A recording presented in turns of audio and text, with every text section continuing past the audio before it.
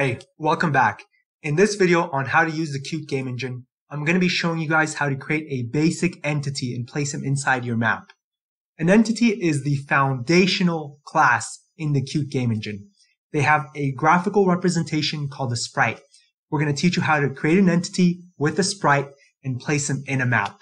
So once again, let's turn off the camera, turn on the screen recorder, and dive straight into the code.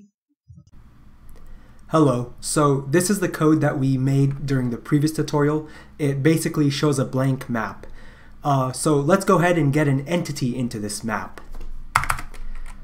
We will go ahead and create the entity. So first of all, we need to include the header for it. It's prepended by the QGE folder, just like all the other headers. Excuse me. So I'm just gonna make a little comment here that this is new code. All the code above this line, basically we did in a previous tutorial. So we're gonna create an entity.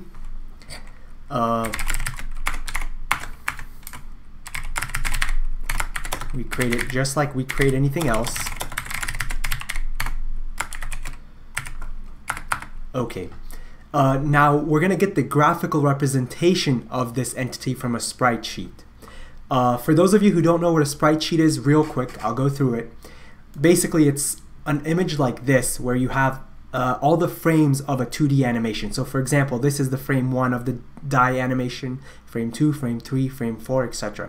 This is the hurt animation, this is the attack animation, etc. It's basically all the frames of the various animations of a character or whatever. So that's a sprite sheet. Now we're gonna extract the graphical representation for this entity from a sprite sheet.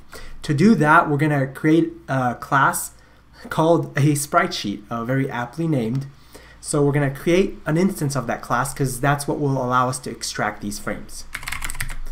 So we will, I'm going to just write it, we're going to use a sprite sheet to extract frames from an actual sprite sheet. Alrighty, I'm gonna scroll down so you can see here. Let me just put a couple of spaces here so that I can scroll a little. Yep, that's good.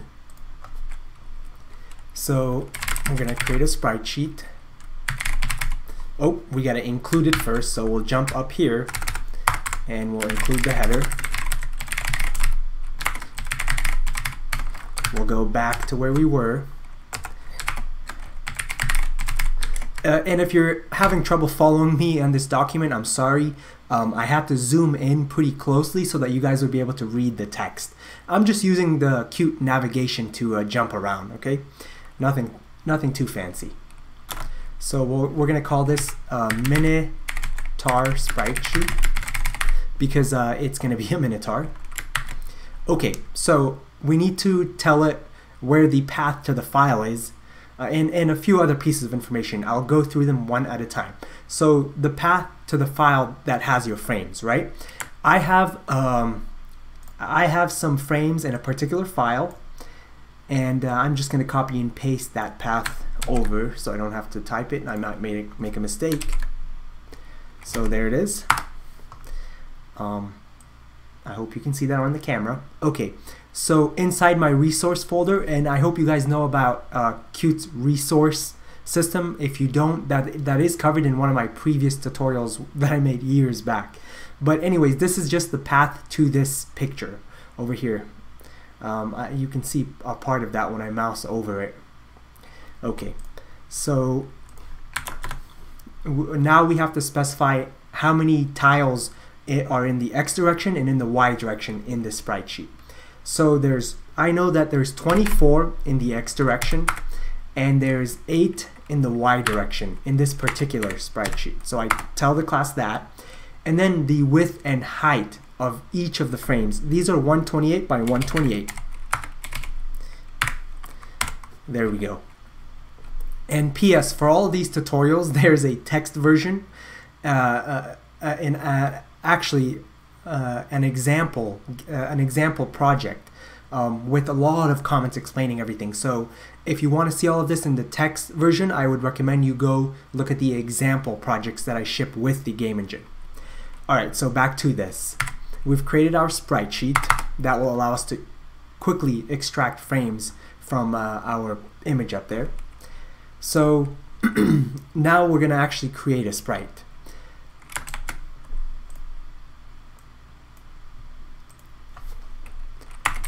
So we're going to create what's called an angled sprite. Let's go ahead and include the header file for it.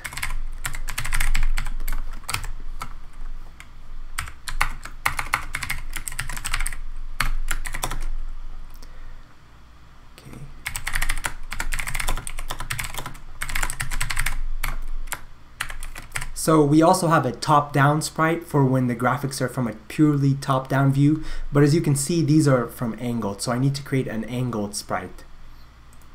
Alrighty. Now we will basically, here we will extract from the sprite sheet to the sprite. And the code for this is a bit much. It's a bit of a boilerplate code if you guys have heard that term before. I need to automate this in the future via a GUI or somehow. So for now, instead of typing all of that out and making you guys watch, I'm going to copy and paste it, and then I will explain it.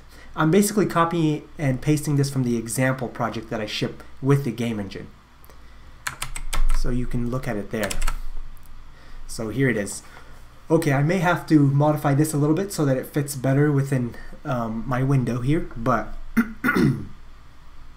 excuse me. So we're going to loop from basically 1 to 8. Basically, we're going to loop for each angle. There's 8 angles that this particular image has. See, I hope you guys can see that, but there's 8 different angles that we're viewing this particular character from.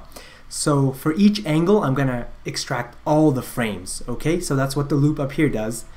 So now we call the add frame method of the angled sprite, and we tell it basically the angle of the entity in these frames. So we tell it that we're going to add frames for this angle, like 30 degrees, 45 degrees, and as you can see, we're multiplying that by I so that we get all the different angles. If you don't understand this part, it really doesn't matter too much, but here we're basically saying, okay, entity sprite, which represents the actual graphical representation of the entity, I want to add some frames to that from the Minotaur sprite sheet. This is going to be for the stand animation. We name each of our animations. It's going to be from the position, this position to this position in the sprite sheet. And that's it. So you can play around with this. I think that's the best way to get how this function works. But here we're basically extracting frames from the sprite sheet into the entity sprite, and we have to name that animation. We're naming it stand, right? Okay, now here you can completely ignore this. I just have to add the last 2 frames in reverse order just to make the animation a little bit smoother. It's really not important.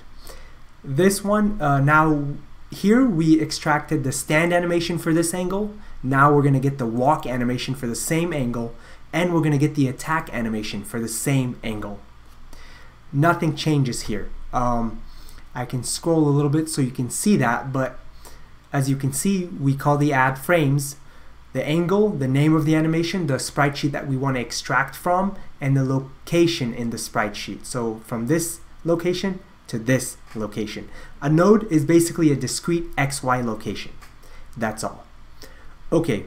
So that basically we extracted frames from our sprite sheet into our angled sprite.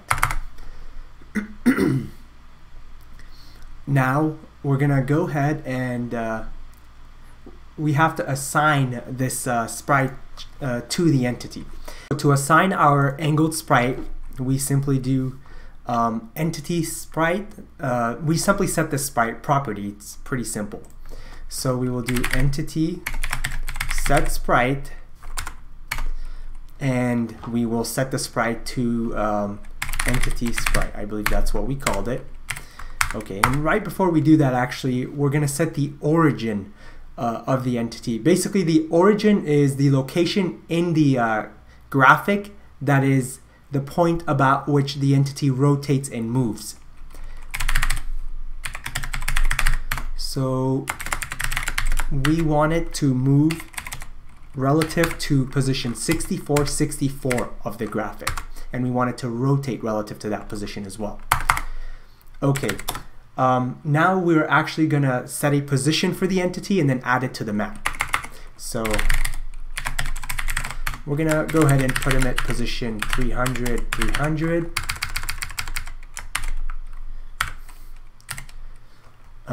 And we will use the map's add entity method to actually add the entity to the map. Okay, so now we're actually going to play one of the animations of the sprite of the entity. So we're going to get the sprite, and then we're going to call the play method of the sprite to play an animation. So we tell it the name of the animation. I want to play the stand animation. Remember, we named our animations as we were extracting them from the sprite sheet to the sprite. The number of times that I want to play this is -1. -1 basically means an infinite number of times. You could also put 1, 2, 3 if you actually want to play it a finite number of times. The frame per second that we want to play this, I'll just go ahead with 10 frames per second. And the frame that we want to start playing is frame 0, so the very first frame. Okay, and did we launch our game already? Yes, we did. So there we go. That's it. So to quickly recap before I show you, is we created an entity. An entity is the foundational class. Anything that can go in a map is an entity. Entities have a graphical representation called sprites. There are two types of sprites. Angled sprites, when the graphical representation is from multiple angles, and we also have another one called, I'll just write it down here, top-down sprite, for when there's just a top-down view of the entity. So we created a sprite for our entity. We used a little helper class called spritesheet to extract frames from an actual image that has all of our frames. And then we basically set the sprite of the entity. We set a position for the entity, and we added him to the map. Let's go ahead and launch this and see what it looks like. I hope it works. That was a lot of code. I wouldn't be surprised if we have some errors, but if we do, we'll take care of it. Ooh, it does work, no errors. That's pretty cool. So there we go. You see he's kind of like breathing. So the animation is playing successfully. This is the stand animation. Now I will admit that when we were extracting, basically, let me move this over a little bit. I'll leave it there so you can still kind of see him. Okay, when we were extracting frames from the sprite sheet into the sprite, there's actually a lot of boilerplate code, and this isn't as smooth as I would want it to be. I will work on making that more, I will streamline that as much as I can. Maybe I'll make a GUI application that lets you do it you know, via clicking and dragging or whatever. But we will, for the future tutorials, we will encapsulate all of this in a function, so you don't have to do it again and again and again. I highly recommend that you play around with this example. Again, each of these tutorials has an accompanying example where you can actually load up the project in your Qt Creator IDE and run it and mess around with it. So I really recommend that you mess around with this example so that you can really learn how this API works. And I promise that in the future tutorials we won't have as much boilerplate code. This is about the only place in the game engine that I kinda can streamline a little bit more. So thank you so much for watching, and I hope to see you in the next tutorial.